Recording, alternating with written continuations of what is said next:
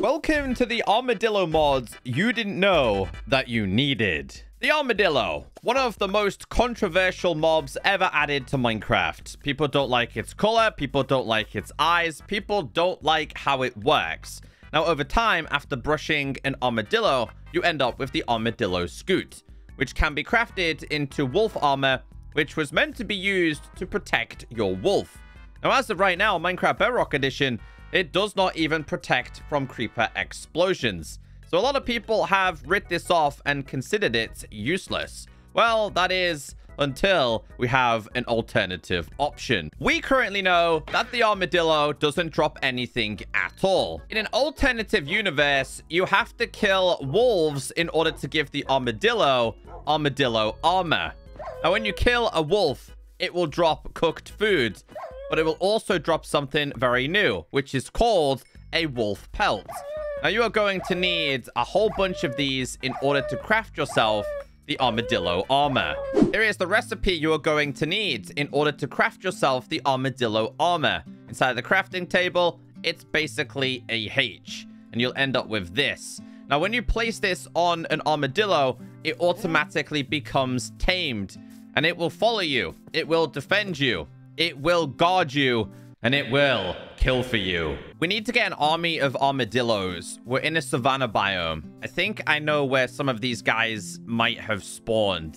I mean, we found a couple of them, right? Let's get all of these guys tamed.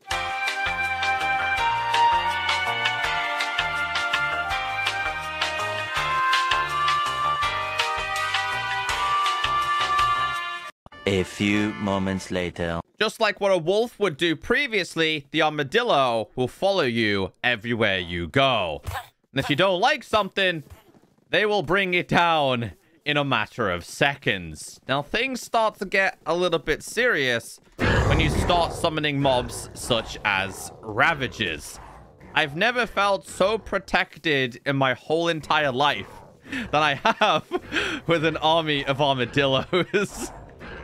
This ravager is dead. Ravagers can do quite a bit of damage to your army of armadillos. So if you feed them raw beef, they will be healed and ready to go into battle once again. In a 1v1 situation, the iron golem still wins.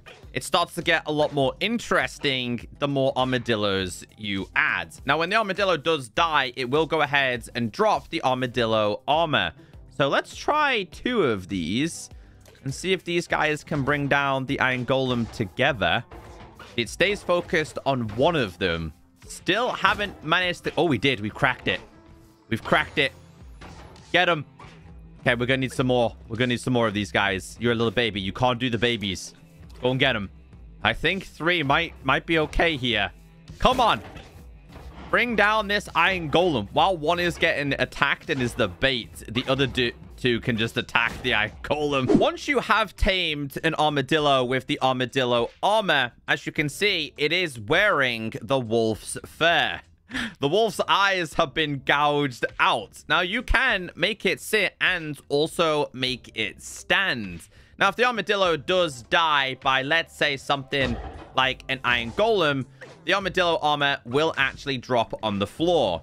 Now, in a 1v1 situation, the armadillo really doesn't stand a chance, and the iron golem is still going to win.